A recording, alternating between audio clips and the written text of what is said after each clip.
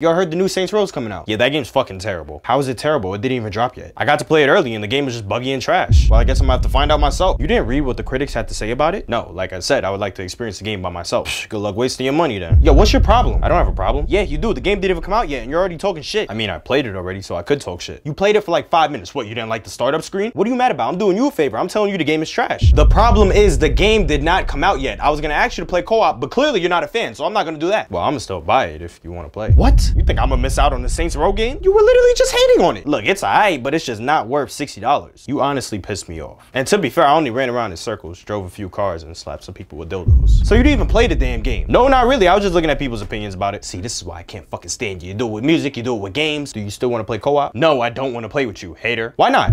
Why not? Because I don't need you complaining in my ear about how bad the game is. I could spoil the intro. I bet you could, because that's all you played.